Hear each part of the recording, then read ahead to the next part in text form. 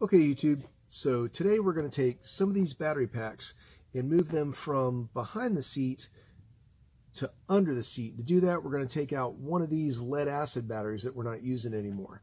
So let's get to it.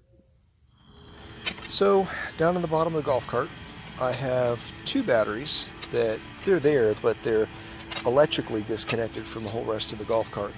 And today we'll be getting rid of one of them, but the problem with just taking them out is I've been using the posts on the battery as a place to bolt my lithium packs. So if you take out the battery, you lose a mounting point, so you got to make up for that. So what we're going to do is, this is almost like a proof of concept thing. It's going to prove that this is going to work because I got some future improvements coming. But take a piece of copper pipe and I'm going to make a little bus bar out of it. So that I can bolt a whole lot more things to another battery terminal. Because once you start bolting a whole bunch of wires to them, it gets really tall, and it's the stud's just not long enough to put the nut on there anymore. So we need to extend that out.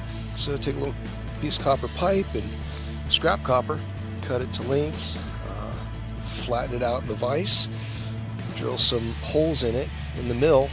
And then you saw me there using the deburring tool. That has made all the difference in the world. It really improves the quality of anything you do is to deburr it, and that tool is really easy to use. So we got to unbolt everything that's on the one terminal and move over this little bus bar that I made and start bolting everything to it. Once we get that done, then that battery will be disconnected and we'll be able to pull it up and out of there.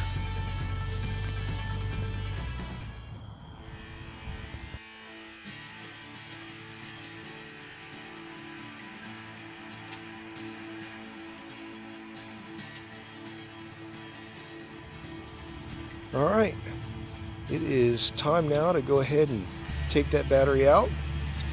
And now we got an empty spot down there. You go ahead and put some battery packs in there. Now, the important thing to remember when you're dealing with high power like this is you want to use quality rubber bands. So these are things I got from Walmart. That's kind of a joke. Rubber bands just temporary. I want to keep that stuff from bouncing around too much, so I rubber banded them together.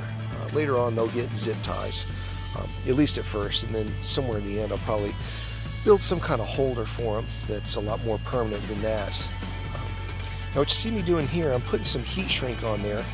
These are bare terminals, terminal ends that I'm putting on there, and one of the problems I've had is vibration has caused the wire to break.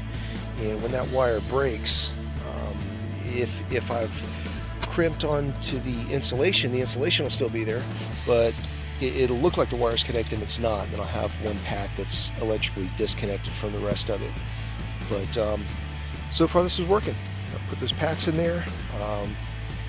That top one that's not even shrink wrapped, that's sort of an experimental pack to do other stuff with. But yeah, looks like it's worked. Alright, so there you have it. We took out one of these batteries. We put the battery packs in here. Got a place to attach some more wires, and these wires are attached over here. So not all of them, but a bunch of them are down underneath here. So next step, we're going to take out another one, but we're going to need to make a brace in here and something non-conductive to put some more of these bars so that we can make some mounting points to make some more electricity. So stay tuned. If you like it, subscribe, share, tell all your friends about it. Get out there and make something.